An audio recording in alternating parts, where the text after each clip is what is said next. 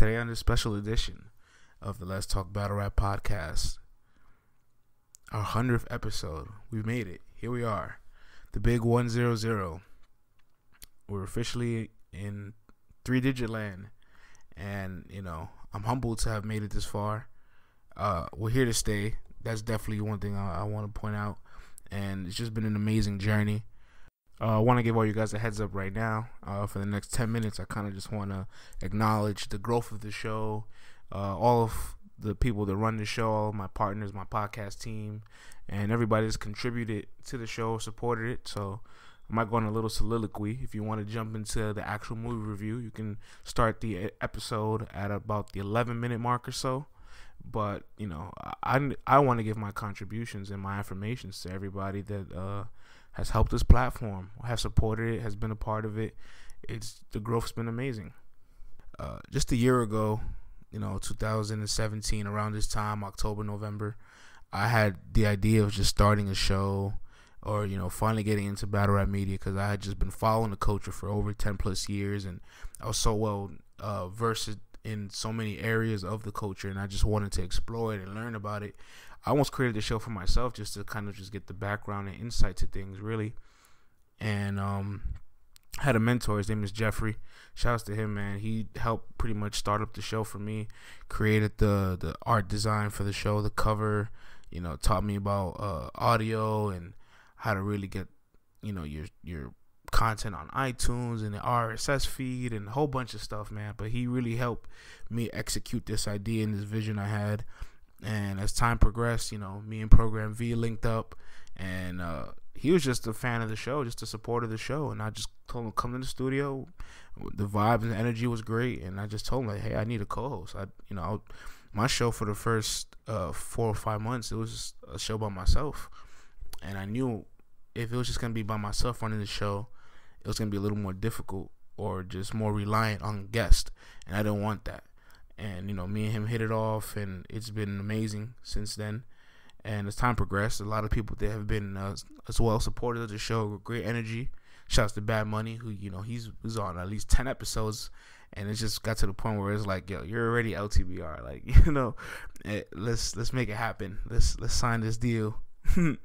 And, shouts to Tim the Genius, man. We were searching for Tim way prior to him getting on the show. We were trying to figure out who he was because I had just been using his lyrics for so long. I had to credit him and figure out, his contributions to this culture. He's a great addition to our team. And Dylan, man, the guy's intelligent, man. Young cat. He's intelligent, well detailed, oriented, and he was on the show for a recap, and we really loved the way he analyzed battles, and we realized, we need somebody for recaps. And shouts to the LTBR team, man. Program V, Dylan, Bad Money, Tim.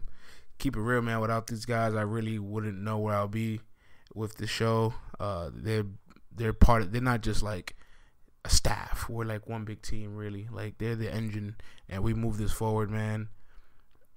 It's just crazy to me. Like, starting the show a year ago, no website, no platform, no YouTube. I made Twitter for the show, so I didn't even have a Twitter prior, and so many artists gave me the opportunity for interviews, and I took that content, I vaulted it until I figured out how to really build the platform from the ground up. I never forget, I had ARP on the show, and he told me directly, like, listen, man, if you build this thing the right way, the professional way, stay away from all the drama and the hurdles of battle rap and the bullshit. It'll take you time, but you'll build the right way, and you'll build your brand the right way, and it stuck with me. And we've had so many people on the show, from Jay Murder, Moneybags, ARP, Lex Luthor, Fly King I, West Crave. Shouts to B-Dot. B-Dot was actually my first interview ever of the show, even though he's episode 5. He was my first interview ever. We've had Snake Eyes, Eddie I, Street Star Norbs, Red Flag, Loso, Jazz the Rapper, Newborn, O from Street Status, RX, Cortez, Misfit, Mike P, A Ward, G-Lo, Pat Stay, Carter Deems, Sharon, JB the Sound Guy. We're supposed to have Iron Solomon, but it's going to happen. Gunpowder Pat, SO Finesse, It's just been incredible, man. Ace Boogie, and we've had behind the curtain guys. Shouts to Battle Rap Stats. Shouts to Ryan O'Leary. I reference Ryan O'Leary pretty frequently in a lot of episodes. He's the author of the very first battle rap book in history. Try to get the guys from Verse Tracker on. There's a lot of contributors in battle rap. A lot of people behind the scenes that really pertain to this culture, and I try to get their voices too. Big shouts to Debo. Had Debo on the show. We did a tribute to Official, when she air quote retired, but retiring in battle rap is never real. E Heart, the godmother of female battle rap, legend, Danny Myers, the bar god. Shouts to Nestle, one of the most underrated guys in battle rap. We've had him on. ARP, Lawrence from RBE. Shoot, man, it's just so many people. Yeah, if I forget anybody, please pardon me. I apologize. The list just goes on, man, and not just artists neither. Or people behind the curtains. We also have media platforms on the show too. Shouts to Black Compass. Shoutouts to T7M, Seven Mitchell. Big shoutouts to Jay Legend, The Union, DME, and Visual. Man, those guys are awesome. Honestly, we had Jay Legend pull up to the studio. Big Al. He also shows a bunch of love as well, man. Those guys are great. Honestly, I love what those guys do and with their platform as well, and how nitty and gritty they get. They have no problem ever getting into a tough debate.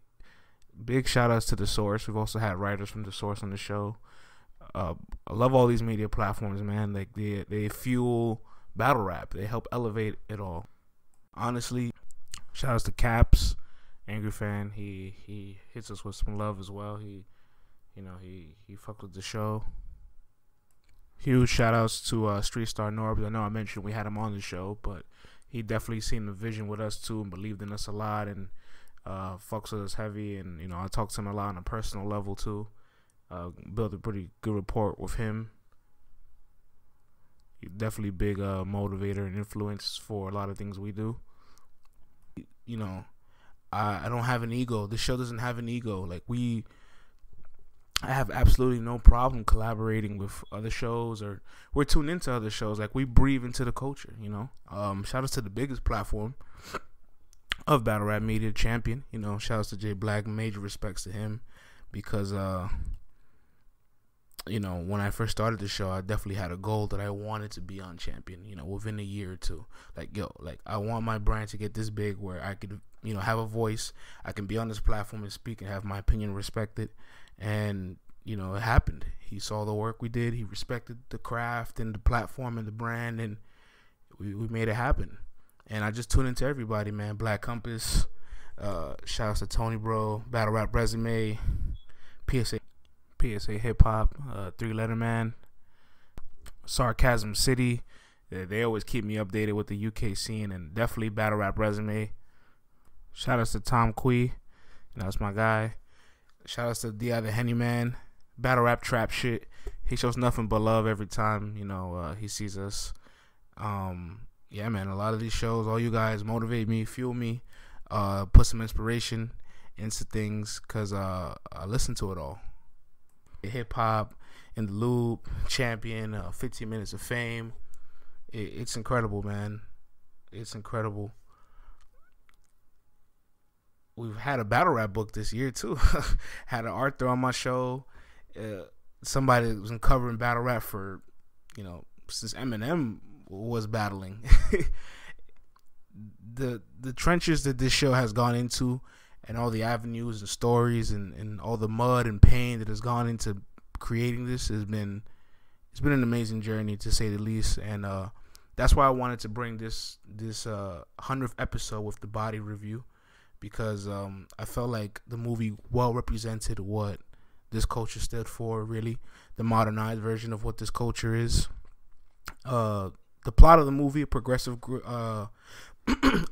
graduate student that's just trying to find success, and his interest is sparked in battle rap, and he wanted to make it a thesis subject, and before you know it, he becomes a part of this competitive obsession, and he's in lyrical warfare. And the movie just really spoke to the human side of battle rap. It spoke to me and all of the fans of the culture. And I'm just like, you know what, like, you know, shouts to Joseph Kahn, Eminem, and all of our battle MCs that participated in this movie. It was beautiful. So definitely wanted to give this proper review, talk about it, and I really felt it was worth being the 100th episode. So thank you guys always for tuning in to LTBR podcast, man. It's definitely been a humbling experience. I'm humbled, and we're just gonna keep going up from here, really. And to everybody listening, if you're not aware, if you're a casual fan, or you're a hardcore fan, or you haven't studied the game tapes, before listening to the review, if you watch the movie or at least watch the trailers, definitely give a chance to watch Dumbfounded versus Kid Twist. If you've seen the movie and you haven't seen that battle, or you haven't seen it in a long time and you want to re-spark your memory on it, it'll definitely give you a big refreshing vibe of like, oh wow, this is kind of where it all stemmed from, and you know, it just really speaks out to the culture. I hope you guys enjoy this review, man, and as always, LTBR podcast, Twitter, Instagram, you know where to find us. Like, subscribe, comment, rate, and continue to support the show. Battle rap is a street fight. You got someone right in your face trying to tear you apart. I don't know if I should slap you like a bitch or punch your face like a man. Cause I keep switching from open palm to a fist like a white boy shaking your hand. Actual G's, you ain't kill none. So shut the fuck up and chill, son. Just cause you look like Kim Jong-un doesn't mean you're ill, son. You have some creative Asian. As you guys already know, this is going to be a different kind of episode, a more special episode. We got the LTBR team, a little round table episode. 3/5 of the team's available. We got our coach Bad Money, our playbook analyst, the guy who makes all his picks for these battles, and he's above 500 right now. And we got our recap expert who can diligently break down all battles. But right now, we're not going to necessarily break down or talk about battles. We're going to do something a little different. We're going to do a movie review. This is our first movie review podcast, guys. I'm kind of hype. Might wind up doing more of these in the future. You never know. Hey, I hope so. Yeah, man. I got the plugs out the way, man. LTBR podcast, Twitter, Instagram, LTBR podcast, Gmail, let's talk about rap at gmail.com. And guys, we're here reviewing the movie Bodied. Came out November 2nd. And all the movie theaters, well, I won't say all the movie theaters because it was in very selective markets. New York City, Dallas. Was it even showing in Philly? Bad Money? Yeah, it was showing here. Okay, Philly. Some AMC movie theaters. Yeah, Houston. That's what's up, man. How else did I see it? You know what I'm saying? Yeah, shout outs to Tim, man. He's all the way, I think, what Milwaukee? He ain't gonna see that movie anytime soon. You gotta wait till it should be about to hit YouTube. Yeah. Yeah, man. But yo, I don't know about you guys. I felt very well represented as somebody in the battle rap culture by this movie. Like, a lot of the stuff was really accurate. Like, of course, there's little things that you like will nitpick, but honestly, overall, I love the movie. To be honest, The movie had like a good feel to it. You know what I mean? Like, as far as like battle rap culture, you got to go into it not necessarily expecting smack, like from the rip. As far as like looking at the characters, you can't go in and expect smack, you know, like when you're watching the trailer and stuff like that. So I had an open mind and did not necessarily expect the gritty street side of battle rap that we become accustomed to more prominently today. And I kind of thought of like KOTD, grind time era-ish battle rap. You know, I had to take myself to that mind state, you know, before I even, you know, stepped in the theater. Yeah, absolutely. I mean, I agree with that. And I think just seeing battle rappers that, you know, you're able to relate with and people you've seen, you know, on the screen for years actually be a part of a movie and do well. It was, you know, like Fran said, you felt well represented, especially as a battle rap fan. Yeah, man. I actually, like, when I watched the movie, I couldn't help but like make little notes as I was actually watching it. Cause I'm like, yo, I gotta reference this and talk about it because a lot of moments of the movie showed a lot of the human side of battle rap that we don't like to always cross our line because it's just too personal, right? Like we don't ever get into the MC's lives, figure out where they're working, what's their life like, who if they have kids. But a lot of little moments of the movie just like show the preparation process of around how real it is, why they have to do this for money. Like, you know, sometimes you got to go to war with somebody you don't want to go to war with. Right. I want to, like, this is what I'll do, right? I made a lot of little moments of the movie. Again, I guess whoever's watching it and hasn't watched it, would this be a spoiler, I guess? I wouldn't, the movie's out, so I guess we can't call it a spoiler, but I'm going to talk about a lot of things. If you haven't seen the movie yet and you don't want to have anything here, I guess, ruined for you, you can pause it. Yeah, you can pause it now. Alert. Don't pause, stop, turn off, go to another episode of the podcast if you've not seen this movie. But this particular episode is for people who have seen the movie. And if you haven't seen the movie and you're a fan of battle rap, what are you doing? Get to your local theater and go support the culture. Big facts. Let me point out this. I mean, let me just throw out all the things I saw, topics. I want to get you guys' initial reaction. The beginning scene when they're like, oh man, this venue's packed out with girls, and they turn the camera angle. There's only 2 girls in the venue. It was accurate. It was accurate, bro. Most of the girls you see at a battle rap concert, you're gonna see like a girl that probably came with a battle rapper. Yeah. A lot of times, but I mean, you'd be surprised though. I say at Summer Madness 6, there was a lot of girls there. I mean, no mate, there was a lot of girls there too. Hey, so. In Atlanta, when I went to Atlanta, there was a lot. That was the most girls I've ever seen in a battle event ever. So, I think we're doing a little better, man. I think we're doing a little better. I think we could do more than 2 girls a night. Facts.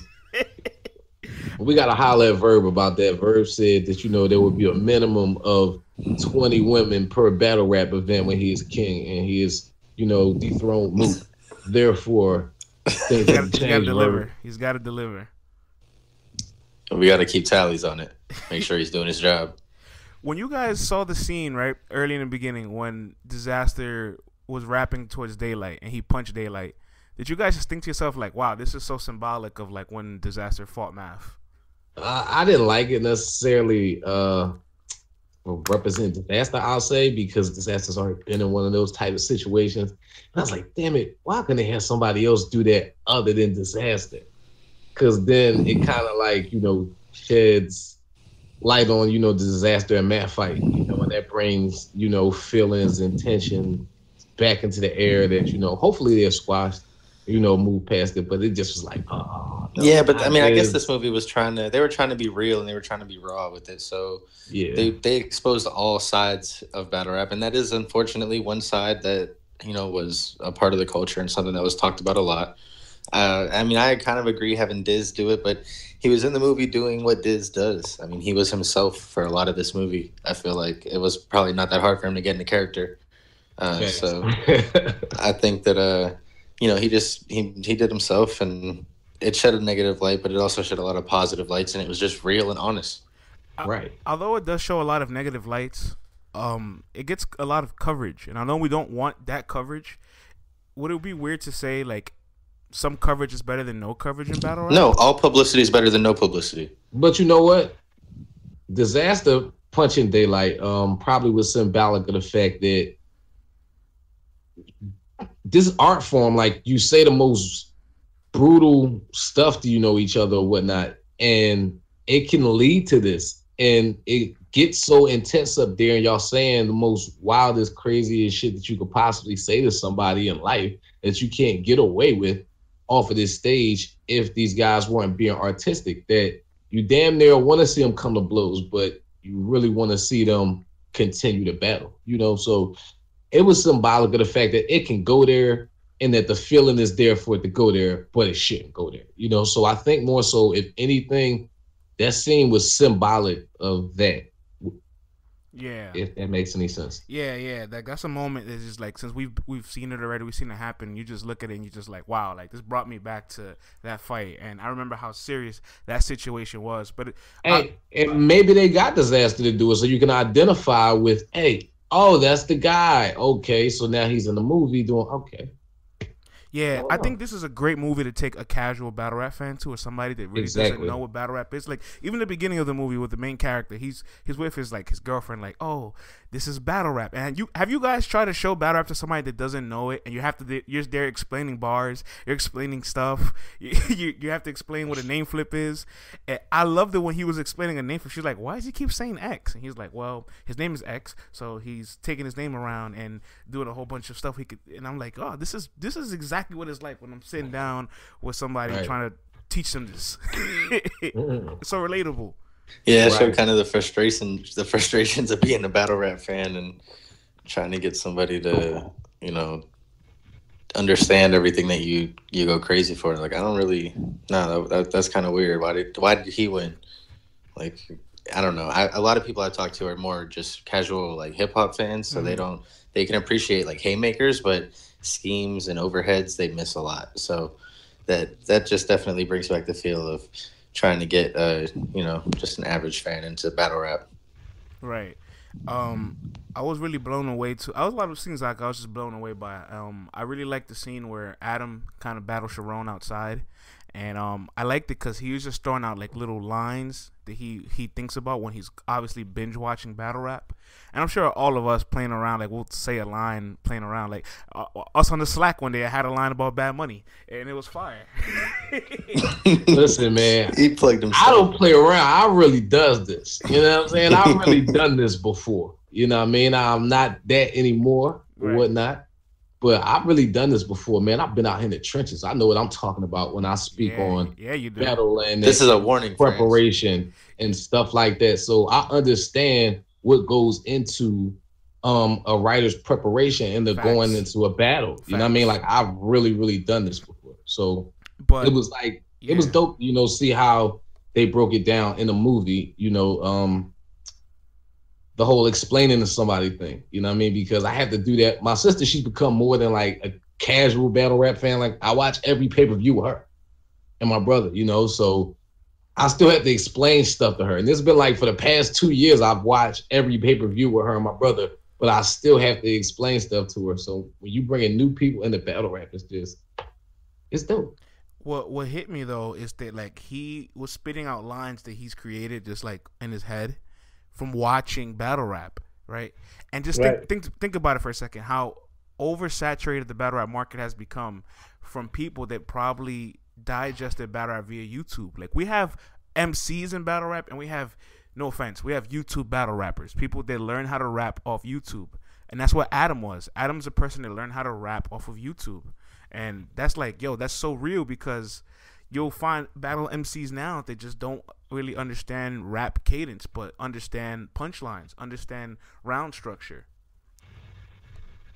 Facts. I mean, Sharon was hilarious, in that moment, his part. I love it. In high water pants, he's looking crazy. But it was hilarious. I mean, it didn't showcase necessarily Sharon's lyrical ability in that moment in the movie, but I mean, it was his character fully. Like, it was Sharon, but just as far as the raps, like, it wasn't Sharon-ish. Right.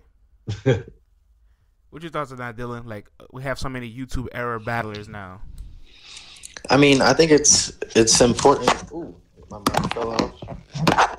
It's important to notice the difference, because you can see it in the way that performances and a lot of the older style battlers that came in before the YouTube era or at the beginning of it, they cater to the crowd differently, and they have a different way about them. They're not, even if they're not as pen heavy or whatever, the attributes they bring, just, you can see the evolution of battle rappers now versus then. And it's not like it's a bad thing. It's not like there's, a negative that really comes with that. I can't really think of one other than giving people more game tape.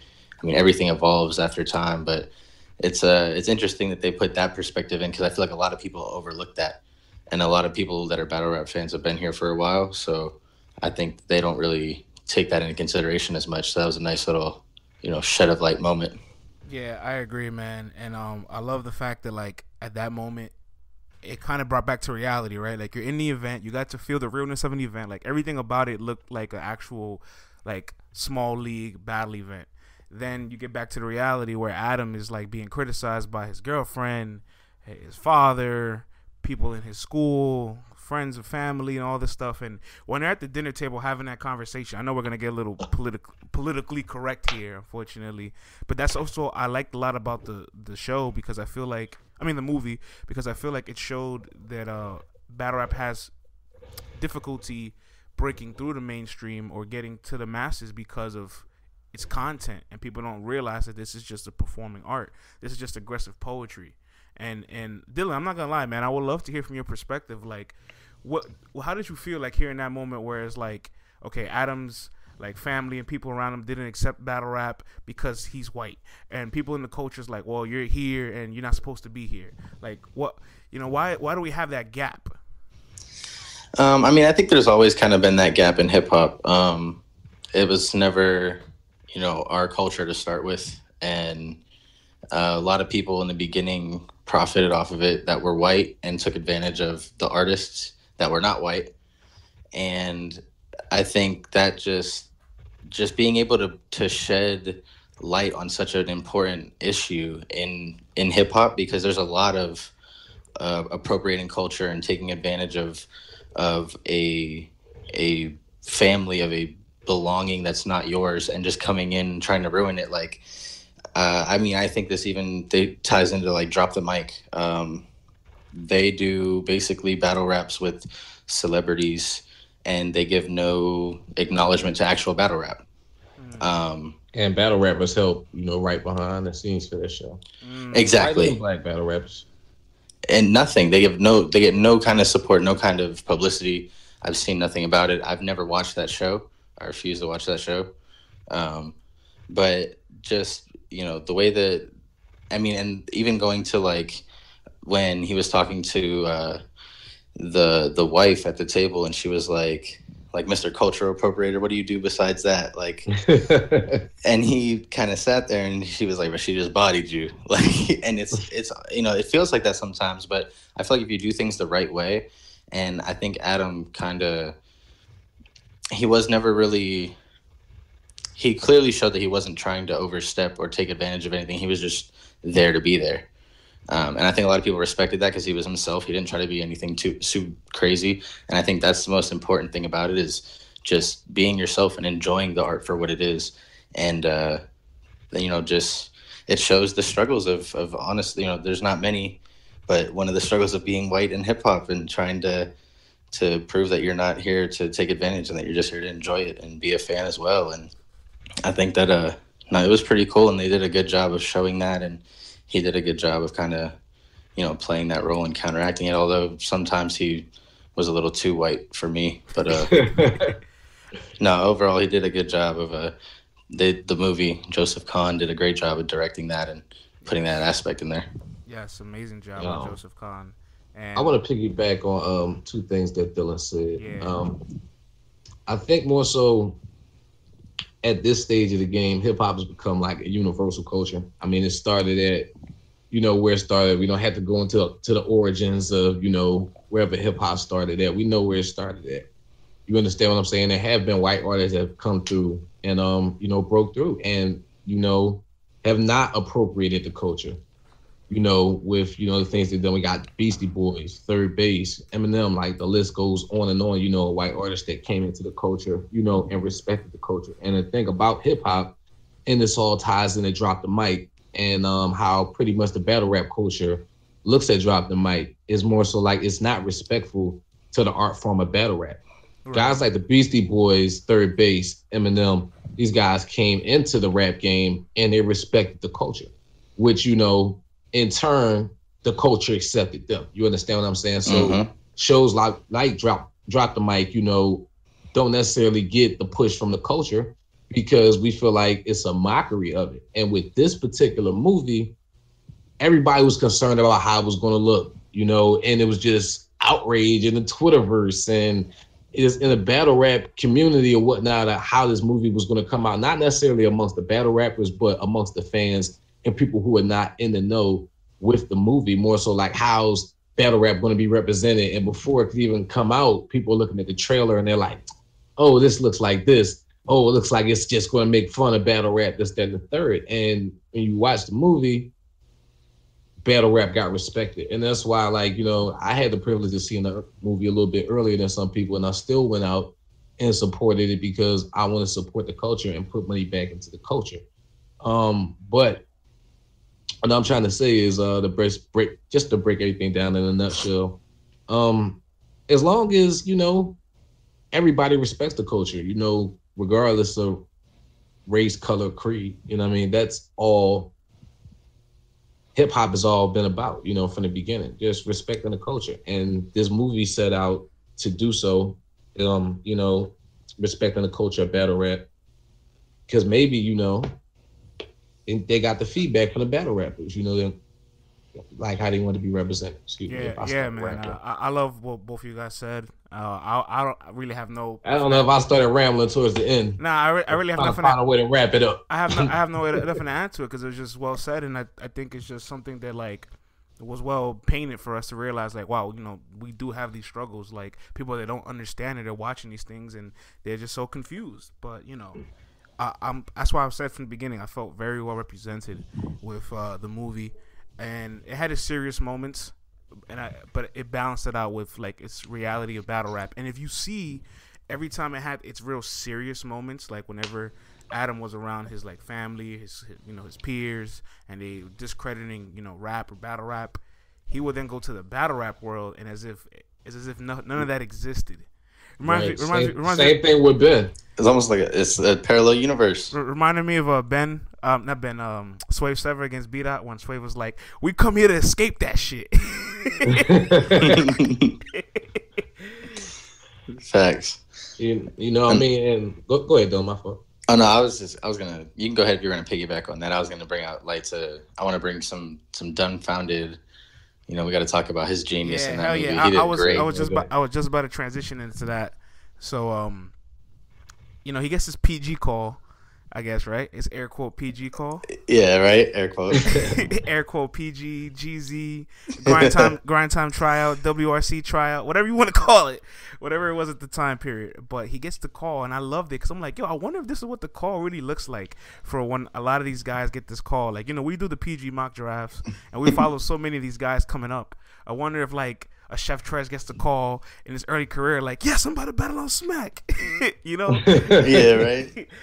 You know, it's just funny, and he gets his PG call, and he gets to battle Dumbfounded, right? I love the scenes where he's showing the writing process. Like, he's washing dishes, thinking of bars, runs to his laptop. He's doing something, thinking of bars, runs to his laptop. I'm like, yo, this is almost what it really be like for the rappers. Like, they're just doing something and they cut their entire life off because they can't lose the line they just created. Yeah, I mean, that process seems pretty, it seems pretty tedious, but I gotta imagine that, you know, the battle rappers on set were like, yeah, this is perfect because I just be walking around doing this and, oh shit, that was fire. I gotta write this down. I gotta pull my phone out or something. So I can only imagine that that's exactly how it was because, you know, you have 8-10 battle rappers plus on set. You know, I'm sure that was something that they all talked about and helped with. What do you think of the process, Bad Bunny? I think they pretty much did a good job of helping the main character like appear to the audience that he was taking the craft serious. You know, like what type of faces you make, like when you're trying to think of a line. And then when you think of that hard line, like the excitement that you feel, you know, when you're trying to piece the line together and then you finally find that word that, you know, you've been trying to rhyme with. It's like, oh shit, I got it. I got to hurry up and write it down before I forget it. You know, that's why he's running up and down the stairs to his laptop and stuff like that. You know, while he's washing dishes. So they did a good job of, you know, helping him develop his character and, you know, not come across as cheesy and more so come across as authentic. You know, in my eyes. His battle with Dumbfounded was so good, right? Yeah, it was amazing.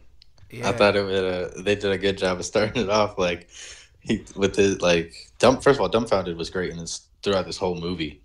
Like, even when, you know, after the battle, when they were in the spot, they caught him when he was cooking, and they were talking about the old man did like the spinning back kick. That shit was hilarious. I'm not gonna, spoiler alert, we already gave that away, but no, the battle was crazy. I thought the writing was cool, and it had a lot of dumbfounded feel. Like, yeah, it sounded just like a dumbfounded round. Like, you don't get a lot of those because he's very conservative of a battle rapper, so it's really refreshing to see him come back in battle. And it's like, wow, this is nostalgic. This is a good feeling. Like, I love it. This is why I enjoy watching you as a battler. And what I really liked is when Adam, like, while he's there listening to the round, and he's like spitting his material and the crowd's not reacting, like something in his mind switches. He goes, okay, I'm gonna go into my other bag. Yeah, he did like one joke that was Asian and they all cracked up, and he like clicked into the offensive racist jokes.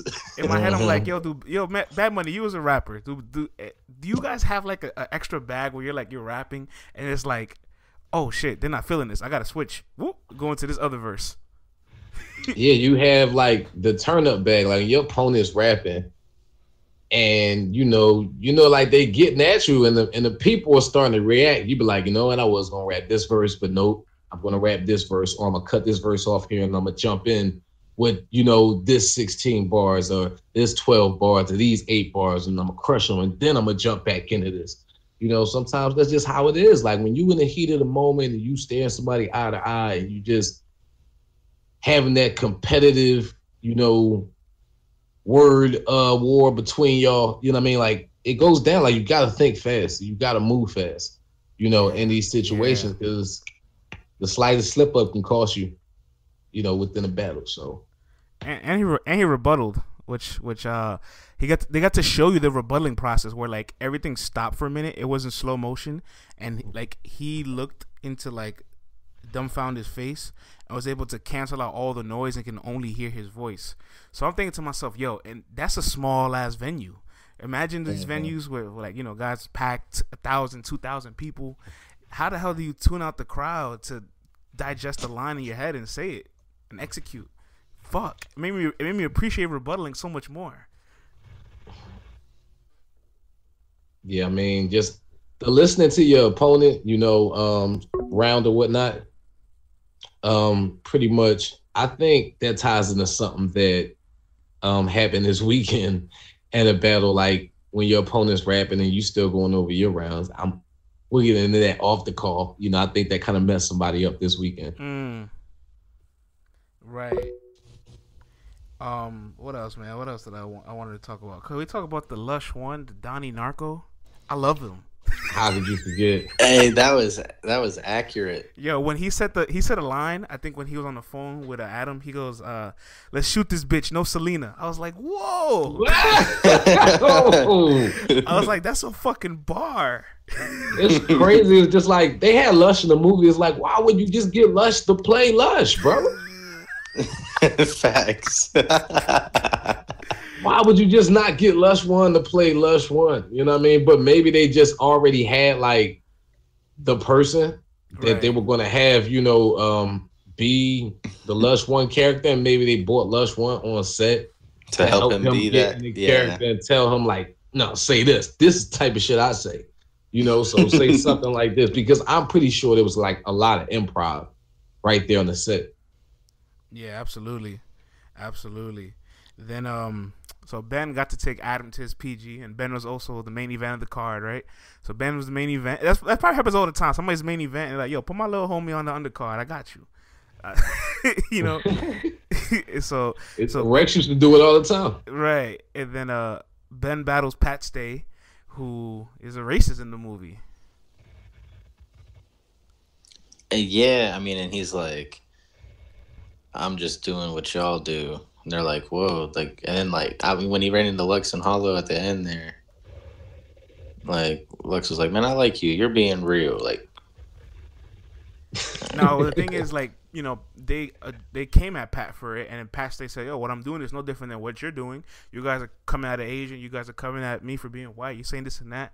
And then Lux is like, well, you got a point. Like, this is an open forum. Like, if we're going to throw those shots, we got to kind of take it back. And Lux and Hollow were an interesting dynamic. Like, they were definitely not what I expected, No, Lux and Hollow were hilarious. No, it was good. It's just like, if I didn't envision it, Right, you didn't. you didn't think their chemistry would bounce off each other so well. Right. Like it did in that movie. Like they seemed like they naturally like hang out together. Like I want to see something like with Lux and Hollow, like and like, you know what I mean, something on the screen, you know what I mean, where they in another movie together. That would be dope. Yeah. I mean, I thought that they, you know, when I saw them on the cover, I was like, oh, this is gonna be dope. They're gonna, you know, battle somebody, whatever. I didn't think they were gonna be on a team. That was, I don't know, kind of a shock more than anything. But yeah, they did really well, and that 2-on-2 battle was crazy. Yeah, and man. that's the spill the beans pretty much on everything that was going to happen in the movie like 2 years ago when they were talking about it. Like when they first started shooting the movie, Disaster spilled the beans on everything that was happening. You know, I forgot what radio show was on. I think it was on PSA. Shout out to 3. I want to say it was on PSA, but I'm not all the way sure. But it was on somebody. It was on PSA or Angry Fan, whatever. So I anticipated the 2-on-2. I'm like, what? They did 2-on-2? Wow. You know what I mean? So it was dope. Yeah, it's just amazing. And the whole undercard of that event, right, where Ben and Pat Stay battle. You also had like Roan battling. He was battling Divine 9, the female of the movie, the female battle rapper of the movie. And I love that Roan was just himself. Like he came in with a suit and was just like quirky and hilarious. I'm like, nah, this is Roan. No. Roan was Carter Dean. That whole battle reminded me of Carter Dean's first body. It was wild, man. I mean, Conceited also was there battling in the undercard. That was funny. I like seeing Conceited be whack. I thought that was hilarious. Yeah, like there was 2 people that like just I didn't like their material, but I love seeing them. I just didn't like their material of the movie. Was Conceited and Big T. I was like, come on, man, you guys can give me something better than this. At that point I was like, man, they couldn't have wrote this. Like somebody told them to say this, but they got paid, so I don't care.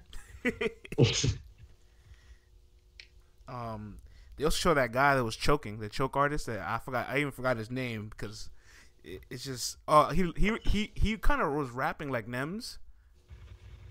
He a little big stocky. Oh dude. yeah, the guy. I know who you're talking about. Yeah, he was kind of rapping like Nems, big stocky dude, and he was just choking. And I love the fact that like, you know, afterwards they was like just like cutting his ass. They was slandering him, just joking on him. They're like, "Yo, where you park your car? Oh, I forgot. Where'd you do this? I forgot." And it's like, "Dang, can you remember anything?" Yeah, that shit was funny. I liked that a lot too. I liked it because it also showed that yo, there's a lot of chokes in battle rap too. Like this is a real aspect. Like they just showed a lot of realistic things. It's like, oh, I can relate to that. You know, I like the camaraderie that they showed because they show the battle rappers hanging out together and stuff like that after they battle and stuff. You know, and that's how the main character and Dumbfounded got cool. It's been like so long since I seen this dog on a movie, so I can't think of anybody's names in the movie and stuff like that. And we just had Summer Madness 8, so yeah, forgive me. Yeah, but yeah, it's a lot of bars and a lot of stuff going on. There's a lot of battle rap over the last couple months, so it's definitely a lot to keep up with. But it was amazing, man. And when Adam got his battle, Adam had some fire ass punches, low key. Like when he told the guy, he was like, your girl is a twat. Metal Gear, Solid Snake. Put my snake in Metal Gear. Put my Solid Snake in her box. In a box. Yeah, I was like, oh, you got bars. Yeah, I know there was probably some people watching it that are battlers, and they're like, "Fuck, why didn't I write that shit?" Yeah, right. It's too late now. You can't steal from a movie. Yeah, nah. Oh my God, somebody's gonna do it one day, and it's gonna go viral. Well, they better get thrown out the culture for that. They don't watch that cartoon. Hey,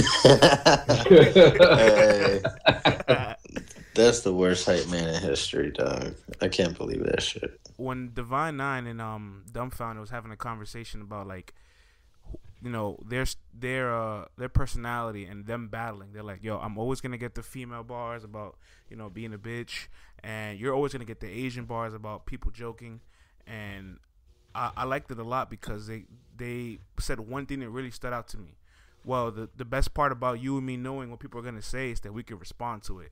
And I'm like, yo, counter writing is a real thing in battle rap. That just like we LTBR, we love counter writing. Like we're just battle rap degenerates. People don't really like appreciate it as much as they should.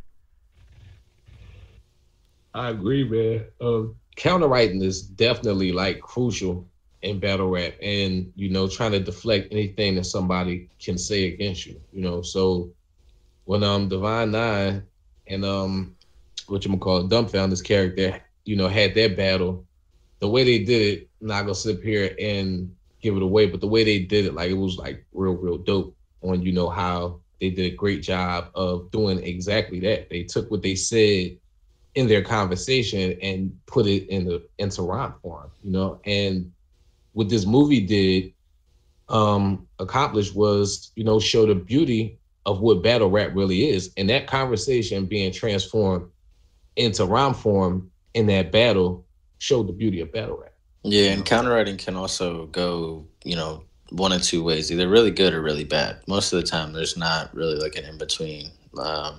And that whole battle was awesome. I think they both had fire bars throughout the whole thing. And they didn't, that was one way of two, showing like when you battle a homie, like you don't really want to get personal and say some shit that you regret or whatever. So they took the different route and didn't even rap about each other, but instead went against those stereotypes that they always face, but actually had fire bars. So the next time someone comes with, some stupid shit against them, they better be fired with it because I already said that. Yeah, man. I think about a lot of people that I've interviewed on the show, right? That have stigmas that they have no choice but to just deal with, right? Like, for example, Flat King I, right? He's the first openly gay battle rapper, and he's told me, he's like, yo, it's just like, it's weird because people will come with me about who I am, and I already know this. Like, there's nothing you can do about it. At least try to make me feel bad about it. Like, at least be creative about it. And Divine Nine and Dumbfounded just like highlighted, like, yo, it's important to be creative. Like, you can say all these stereotypes. I can't get rid of being black. I can't get rid of being Asian. I can't get rid of being whatever you're gonna talk about. But bring it into the art form in a way that's it's entertaining, it's original, it's creative. And I thought that them battling each other but coming at each other's own stigmas was pretty deep, because it's like, shit, like if somebody really did this in like a real battle, then you can never come at them ever again for it. They kind of B-rabbited the situation. Yeah, man. What a little more open forum. What were some of your guys' favorite scenes? Like, what was one of your favorite scenes of the movie? Lux and Hollow 2-on-2. Yo, that shit was fire. I thought oh, my bad. I'm sorry, bro. I love when they let like Lux get loose, and he had like 8 bars straight, and at the end of it, he was like, "You gonna get this work?" Because I know Lux probably like, "Yo, let me flex a little bit." You feel me? Yeah. Yeah, it was cool to see him throw that in there. And yeah. Hollow had on some LOM clothing in the battle. So they definitely had their plugs in there for sure. Facts. Then the house party scene. Yeah, I was about to say that was one of my scenes too, when they went to the house party, to Disaster's party. Yeah. Disaster was pretty good in this movie as far as like rapping and stuff like that, and being Disaster. He was like A1 Disaster. He was like no different than them. So yeah, and then especially that scene too, that was kind of weird. And then like when they let him go after all the shit that happened, and then Adam kind of went off like, "Are you fucking kidding me? All the shit you talk, and then he just gonna let us go?" Like, and he said, "No, we're gonna." He was like, "No, we're gonna battle." Yeah, and it was like, at least he didn't, again showing the beauty of battle rap. Exactly. You know what I mean? You could take it out. You could take it out on the stage. You could settle it there. You don't have to always resort to violence, which was interesting. But it's also like, yo, Adam, shut the fuck up before he really does whack your ass. Right. Yeah, man. I agree. What was one of my favorite scenes? I love the Megaton's first battle. I guess MC Goggles. Obviously, that was in the trailer, so we got to experience it way before the movie. But like, it's just like watching it in the theater. Like, it was pure silence.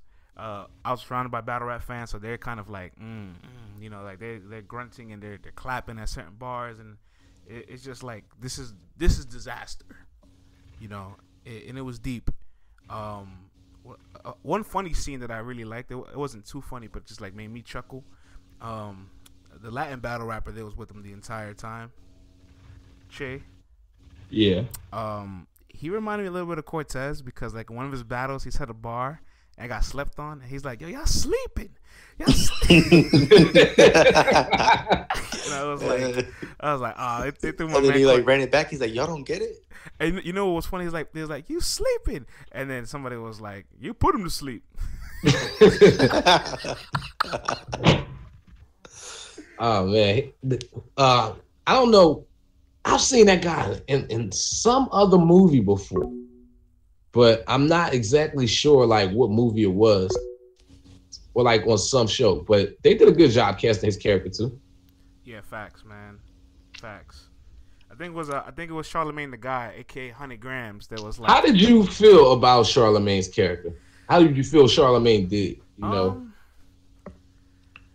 I don't know. Like, I wasn't like blown away by it. Like, he was a host. Like, what am I really gonna expect the host to do? But I mean, as far as like, you know, a organic, a smack, a ARP, you like, as far as being one of those guys, you know, that host a battle or whatnot. Like, how did you feel he did? I thought he could have did a better job of like being one of the hosts that we know, because like they put Smack and Norbs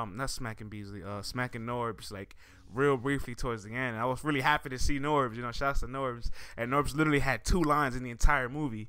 He said, "You heard," and he walked off. I'm like, come on, man. I want to hear Norbs talking shit.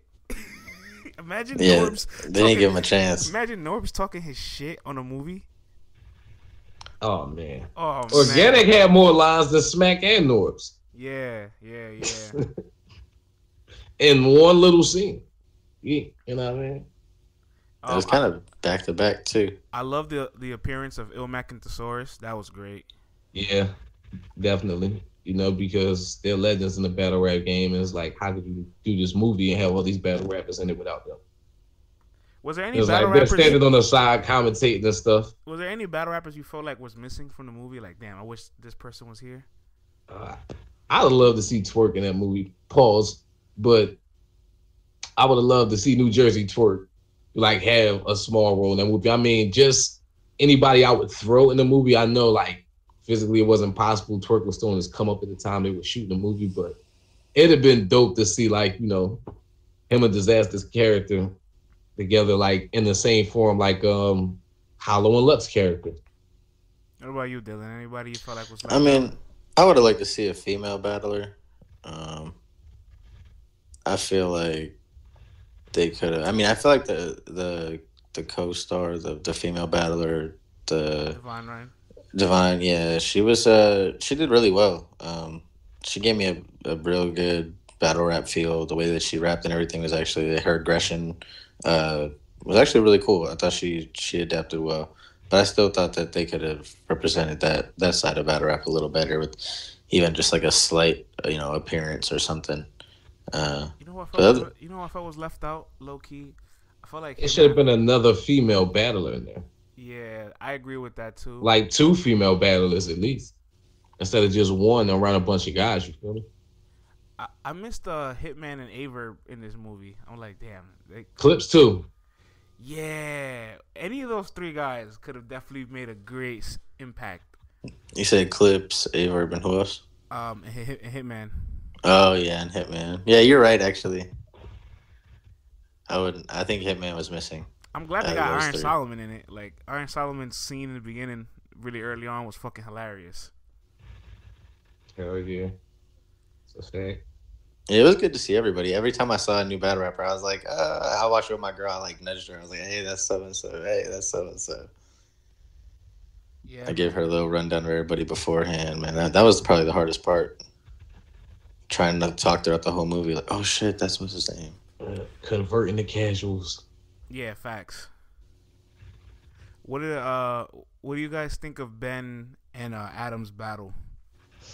We're getting close towards the end of the movie. We're in the timeline of the review in a sense. What do you guys think of Ben and Adam's battle? That shit was really crazy. Yeah, it was intense, man. I mean, it just shows how, sometimes there's lines that,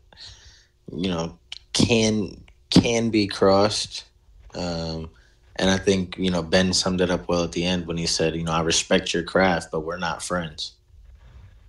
And, that's the lines that are drawn. If you're going to go that far and take that route, I mean, you're going to, you're not going to be able to hold a friendship with somebody like that. But, he's like you said, I respect your craft. He still can be witty about it, but there's a disrespect line that, that can be crossed.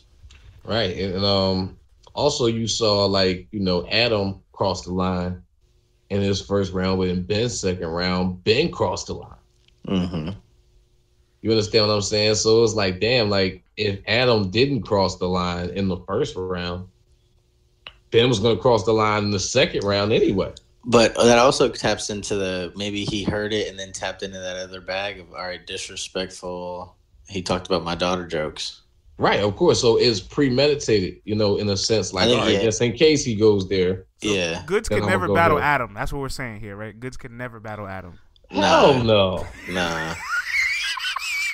Nah, Goods, they would never book that. Yo, it was crazy because, like, I was thinking to myself for a minute, like, what if in the battle rap community, for real, like, not to get too deep into the trenches of it, there's battlers that, like, have really close relations, right? Like, they have a good bond, they fucks with each other, and they get the call for the battle, and somebody says, you know what, I'm gonna just pull a fast one and get personal. And it's like, oh, you my boy, like, you weren't supposed to know half the things you threw out there, and you threw it out there. So then it's like, when people want to get personal in battle rap, like, for real, like, is there a conversation that's had prior? Is there a filter? Is there just like a no limits? Like, what's going on with that? Like, I guess that's part of the negotiation process too. So we'll never really fully know. Kind of Hitman, Surf and Suge. Mm-hmm. Like with kind of Hitman, there probably was a conversation. With Surf and Suge, there probably wasn't one. Yeah, I mean, I agree, but I feel like with certain aspects, like it depends on how deep the relationship is. Yeah, I agree because I think when you see like a Ryder Glue Easy, they're on the same team. They didn't really get personal. A lot of people like Chef Trez and JC, both Writers Block, whatever used to be, whatever, didn't get too personal. Good examples, yeah. Absolutely. So there's a way to be fire without getting personal, but with Surf and Suge, there was a lot of animosity. There was a lot of tension. And I think both of them expected the other one to be disrespectful, especially because of, just who they are as battle rappers as well. And, that just the whole situation is different. I think it varies. Yeah, I agree. Another part of that battle, I think it's the second round or like it's towards the end of the battle when it was back on Adam again, second round, and like you see like two folders pop up in his mind, like this is like his mental thought process. One folder says personal, the other one says way too personal. So it's like he prepared for like different rounds to adapt to whatever was gonna happen that night, which lets me know, which could probably explain why battlers never stick to time limits because they're over preparing and have so many different rounds that they want to throw out there, and they're like, fuck it, I can never use this shit again, let me get it out the way, and nobody's gonna stop them. Right. I think we figured out why battles time limits have discrepancies. We figured it out. We figured out why Briz is always arguing about time. Put this in your movie. Yeah. Put Briz in the next movie. Have him arguing over his time. I wouldn't mind seeing Briz and T-Top in the next movie. That'd be dope. You know what? I had a conversation with someone who shall remain nameless. About this movie more so moving forward. I feel like this should be like a continuance of this movie in some sort of way. I would like to see it more so like play out as like a series on a streaming device. That'd be dope. But in terms of like a continuance of this movie, you got the suburban side of, the white guy coming in the battle rap. Now you gotta study somebody such as Chess and tell it from the urban side. like the struggles of a battle rapper, you know, from the urban side of you know, battle rap. Because I mean, I think through this side, you know, what they showed in this movie, that gave, you know, maybe it gave some insight to, you know, people who weren't familiar with battle rap whatsoever, you know, as in the, you know, how to get familiar with battle rap or whatnot, and how this guy, you know, got familiar with battle rap and exactly what battle rap is, you know, from his side of the world. So now you got to tell it from the other side of the world, if that makes any sense. I think it would be easy to transition into another main character that is more in tune to the culture, and then kind of flip it into that. So no, I agree with you. I think that would be actually really cool, and they can make a good story out of it, a good, you know, storyline for a good movie that would just do well in general too, but also give a good insight into battle rap. But yeah, I don't think it would be too hard for them to do that if they wanted to. Just if y'all are listening. Right. I mean, right. You know use what? the same battle rapper. I would still want to see the same battle rappers in it, you know, from this one. But I would also like to see, because it's being told from another side, you know, like more battle rappers, like newer battle rappers per se, like get a chance in this movie. And the older battle rappers who are in the first one more so have more roles within this movie. That makes any sense. So like, if you like mentors or whatnot. You brought up the suggestion of like seeing this become a series, right? Like a streaming thing. Now let me throw this idea to you, and let me hear what you guys both think about this. What if, I guess, you made not a reality show, but you made a drama of battle rap where you made storylines, and obviously it'd all be scripted. The battles wouldn't be real, but you create the storyline so people can fall in love with the personality. They still fall in love with the bars, and they have something to follow while they watch the battle. And then I guess also when you create these kind of battles, they don't really come out air quote debatable. A winner comes out of it. So like you're creating a storyline for everything for you to follow. Is that something that the battle rap culture would like? I feel like they wouldn't gravitate towards that because it's already predetermined. I don't know. I mean, in order to do it, it would take a lot for them to do it, you know, more so like to do a series, I'll say, because they would really, really have to follow battle rappers around and study, like, you know, how they move through their day-to-day, so to speak, and how they stay involved in the culture when they're not battling, such as going to, like, smaller events where, you know, there might not be big-name battlers on that card or whatnot, and how they stay in touch with certain battle rappers and stuff like that, and how, I don't know, it just would take more to actually do that. You know, because it would take going into a battler's day-to-day on an everyday. Like a few battlers, but making a movie would be easy. Yeah, I think a series wouldn't work out, but Total Slaughter, like, they had something with that. You know, like, that is, there was something there with it. Like, the formula was there. Maybe it was just executed wrong. And I always said this, when Total Slaughter was happening in 2014, if they made a Total Slaughter just for female battle rap, oh my God, that's it. Everybody would love it. Yeah, hell yeah. Everybody would fucking love it because Vlad TV alone had female battle rap lit. What? Man, I just watched Stargirl and QB arguing last week. Just to get the thrills of it again. It just popped up in my notifications. I said, "Oh, I'm watching this." I remember this. Right. Last two things of the movie I wanted to talk to you guys about. At the end, right, when Adam lost his tooth, and then, you know, the ending scene of the movie, he's like, oh, I finally got a rap name. My rap name's gonna be, and you know, he showed Toothless, and the shit hits black, and the movie ends. What was the first thought you guys had in yourself when you saw this guy Toothless, and he's talking about who he's gonna become? I'm in front of DNA. Wow, no fucking way. I'm about to tie him to a leash in case he tries to fucking run away. It's the first thing that popped in my head. Yo, when I saw that's the first thing that came to my mind too. I was like, yo, this is DNA.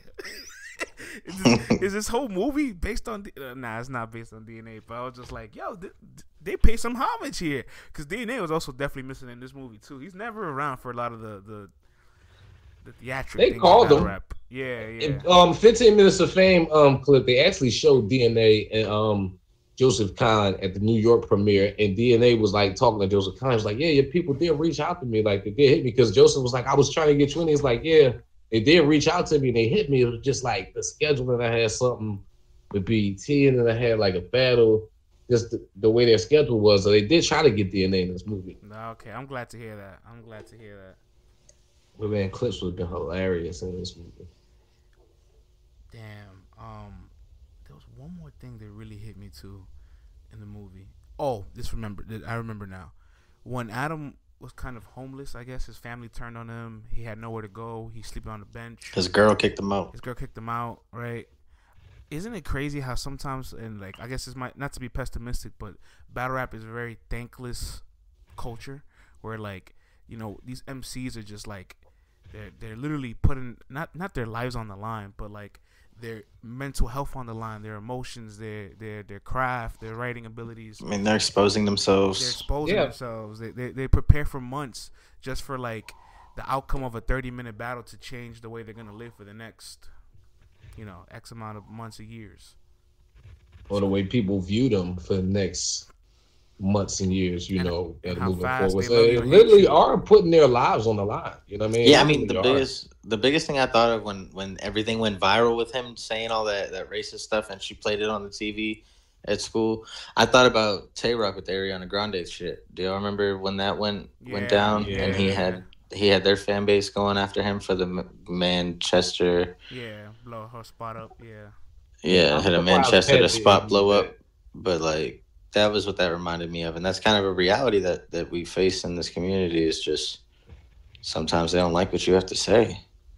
Sometimes it's too. Bars. Yeah, sometimes the casual person takes that disrespect, and they're like, "Nah, I don't give a fuck what it's about, battle rap or nothing." That's too far, and that's kind of something that, you know, we got to deal with. But that's just.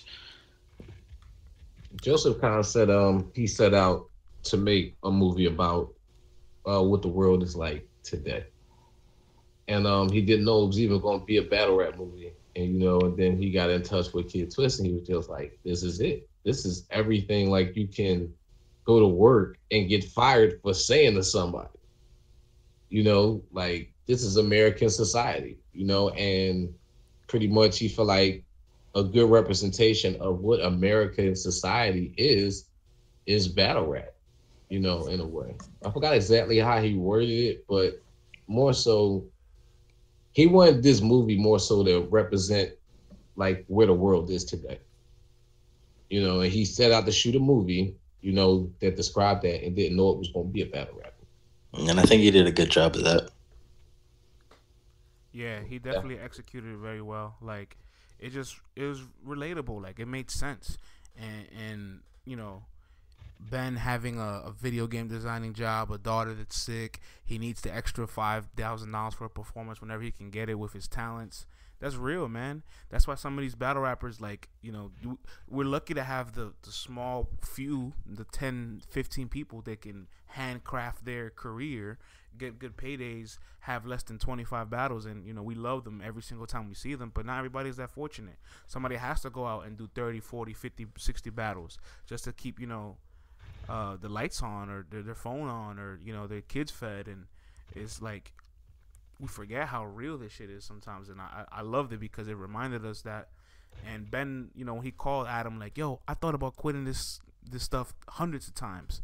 And I feel like that's a part of battle rap that I would love to hear from some MCs. I might ask them in the near future, like, were there any moments you wanted to quit, and what did you convince yourself to not do so?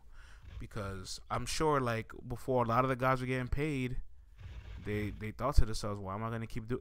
Look, imagine now, right, with how hard it is, and people are making thousands of dollars per performance. Imagine when you weren't getting paid. The resilience you needed is crazy. People traveling out their own pockets. You know what I'm saying? Performing for somebody to record it, and you don't even have access to it, or you don't even know if the footage is ever going to come out. Like, Averb came to New York to battle Ice and ends up battling SB in the streets of the Bronx, and that one moment changed not just his life, but everybody for a whole region. The world of battle rap, it changed, you know what I mean, so much for battle rap, you know, with that one clip. And Verb and them might not even been sure that clip was coming out. Facts. Could you imagine that had been vaulted? No guardian angel. Yo, imagine life with no guardian angel. Oh man, and so Battle rap with no guardian angel, it ain't the same. What if Miles versus Lux got vaulted? Oh, that's a great question. Now, like, what if this got vaulted? What would we be at? We could do a whole episode on that. That's a great little. What would happen to the culture? What battles are? That's a good way of finding out which ones are actually like super important. Yeah, that's a really great topic. Bad Money, I think I know what you were talking about. The thing Joseph Kahn said. I'll read this off and we can close up the review. He has here, he quotes, air quote, Joseph Kahn: "The most surprising thing was how overwhelmingly people loved the movie. I felt it was such a controversial movie because of the race jokes, the sexist jokes, the homophobe jokes, all the context that goes within it. But there seems to be an understanding amongst humans that of the context, and it's missing a national dialogue. The context is everything. I made this movie 100% offensive for a reason. Criticism is funny to me. Essentially, when I thought 90% of this was going to be jokes, 10% of this movie was aimed at me. Therefore, I hate this movie. It's weird when people dislike the movie for that reason. And if you think about it, you're just not accepting of the 90% of the jokes that you are not about. It's called hypocrisy. And it's a fact. It's 100% fact. Like, if you can't criticize battle rap, but then like be a fan of so many other vogue cultures. How'd you find that fast? Facts. I pulled up the file, man. I pulled up the file. No, I think that was perfectly said. I think that's exactly, one of the definition of hypocrisy is, just taking that and that 10% and just neglecting the whole message and what was actually supposed to be coming across.